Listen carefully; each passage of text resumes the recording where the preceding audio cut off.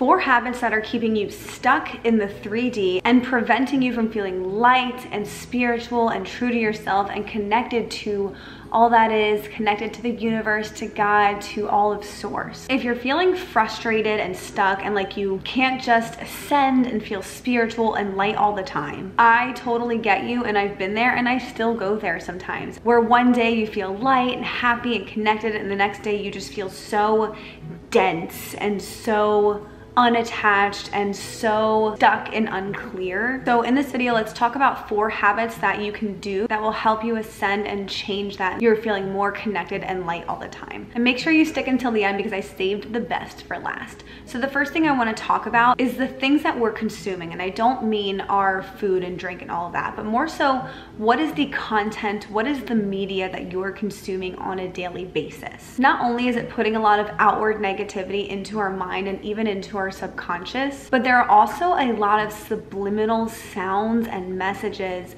that we can't even like consciously hear that are seeping into our subconscious from them. Like things that we can't even pick up that are seeping in. And look, like I get it. I have a degree in journalism. I used to be a huge news person. But once I completely cut off paying attention to the news, I can tell you without a doubt, my life improved drastically. Along with the news, I want you to monitor the different things that you're watching, whether it's TV, movies, podcasts, whatever it may be, and pay attention to how it makes you feel. Like, are you someone that watches a lot of crime, a lot of murderous movies, a lot of apocalyptic things, you know, stuff like that, that's really dark and draining? Are you listening to a lot of music that talks about very low value things? And we all know what I'm talking about. If you're listening to those things, it is doing a lot more damage than you even realize. When I dove in and looked at the frequency of music, and I'm not just talking about like the beat that we hear, but the underlying frequencies,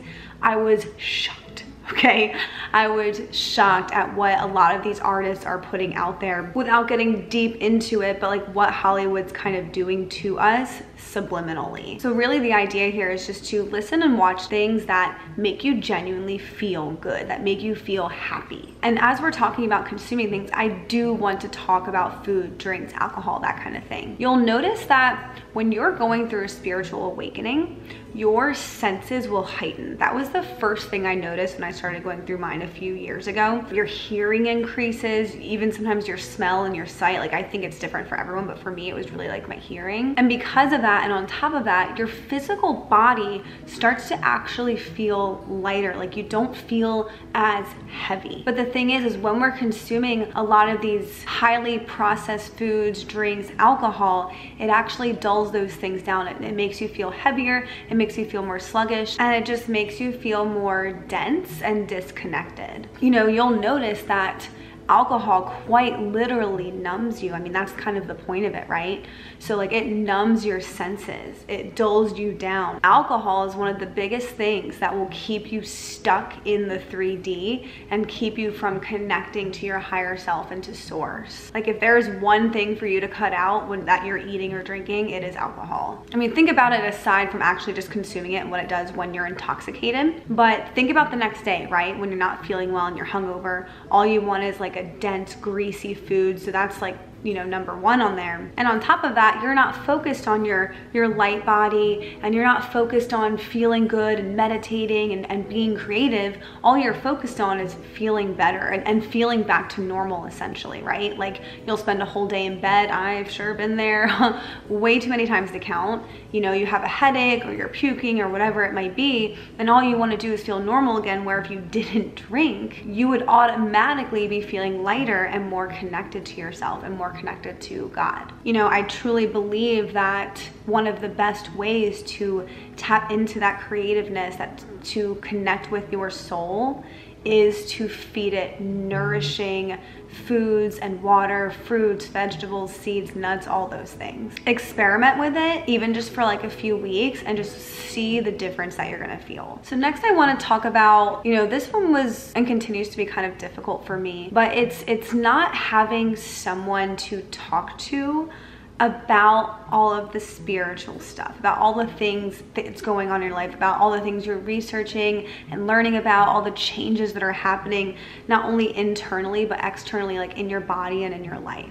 Because at least in my experience, when you're going through a spiritual awakening, and it's been a few years for me now, and this hasn't changed in the sense that like, it's all I want to talk about. It's all I want to research about. It's all that I really care about anymore. And so to not have someone to talk to about those things can make you feel very lost and very lonely, because it's like you sit there and you're like, why isn't everyone talking about this? Like, why are we talking about things that don't matter?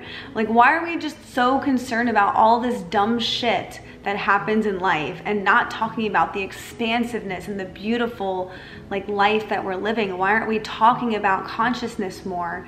And it can be really frustrating if you don't have an outlet and you don't have someone to talk to about that kind of stuff, you know, because the sad truth is like the majority of people just aren't going through a spiritual awakening. And as I've said before, it doesn't make, you know, those of us that are going through it any better than anyone else, but it does make it more difficult to connect to those who aren't going through one. And so if you don't have someone in your immediate life that you can talk to about this kind of stuff, you know, maybe join some Facebook groups or connect with people, you know, on YouTube. Maybe you'll see someone here in the comments on my channel or another channel or me or whoever, but try to find at least one person. That's all you need. I mean, the more the merrier, right? But if you can just find one person that you can really sit down and talk to about all this kind of stuff, it will allow you not only to feel more connected, it will expand your own experience. And on top of that, I would also recommend really keeping a journal. I never journaled before going through my spiritual awakening, and it was funny, like the day I started my awakening, I just like knew, like I had an intuitive like knowing that I had to get a journal and I had to document all of this stuff that I'm going through and that I'm feeling. And I'm so grateful now, like years later and like 5 or 6 journals later, now that I did, that I can go back and see like what was I researching then, what was I looking at then. Wow, it's insane how much I've changed over the last few years. So, you know, find someone to talk to that can relate to you about this, and also make sure that you are documenting your own journey, because it'll be really special to you in the long run. And the last thing here I really want to talk about, which I think is the most important part of this, is to make sure that you're not denying yourself in this experience. You know, a spiritual awakening is very fluid. Everyone goes through so many different phases throughout a spiritual awakening, which I honestly believe once you start going through an awakening, it never stops. I think it's more of a lifelong journey, because if you're going through one, you kind of know what I'm talking about, where it's like you can't just like turn it off. Like once you're going through it, like you're there. Whether you like it or not, whether you're in a positive part of your awakening or in a dark night of the soul phase in your awakening, like you can't stop it. So I truly think the best thing that you can do for yourself is to allow yourself to ebb and flow and go through all the different stages and changes and experiment with different things that you're finding, that you're researching. You know, sometimes we can read or hear about something and it piques our interest, right? But like, it seems kind of abnormal. We think that other people might think we're weird, and a lot of times they do. A lot of people in my life think I'm super strange, but you know, I've come to the point where like I just don't really care, because it doesn't affect them, right? Like what I'm doing and what I'm experimenting with doesn't affect them. An example of this would be, oh man, this was probably like 2.5 years ago. I read up on this thing called an egg cleanse, and it was some type of way to figure out what type of energy you currently have in your body. And so I did it, and it was super silly, but a lot of other people really enjoyed doing it. So I was like, oh, I'm gonna try it. And you know, it didn't really do anything for me, but you know, I wouldn't have known that without trying it. And you know, on the flip side, when I started going through my spiritual awakening, I wasn't very in tune with my Christianity.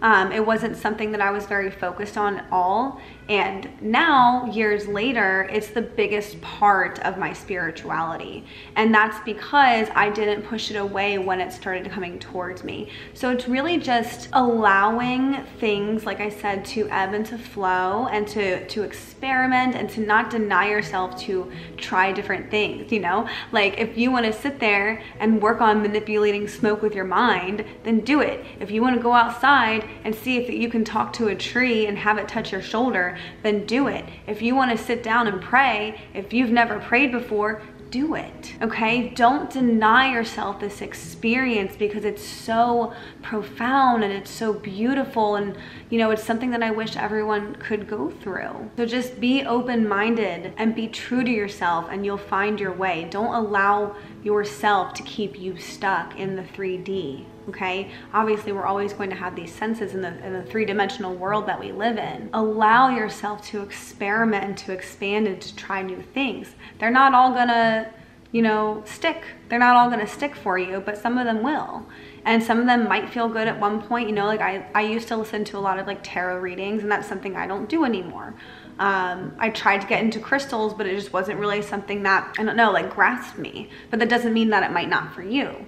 You know, like spirituality is very like a la carte is the way that I like to see it. So don't deny yourself, experiment with all types of things, and just let it flow. You know, spiritual awakenings can often feel lonely and confusing, and you know, I've been there. There's a lot of dark sides to going through an awakening once you go down all these rabbit holes and you start to figure out like what's really going on behind the scenes in our life, and it can kind of feel exhausting at times. And if you're feeling that way, I'll leave this video right here, which is my story of my spiritual awakening, and so that maybe you can make a few connections there. And I'm always here if you want to talk. I'm always looking for more spiritual friends. I really don't have many people at this point, really anyone in my life that I can share this journey with, so it's part of the reason that I have this channel, so I can connect with more people, you know, like me. If you want to learn more about spiritual awakenings, definitely subscribe, and we can hang out again next week. I love you guys so much, and don't forget, be limitlessly yourself.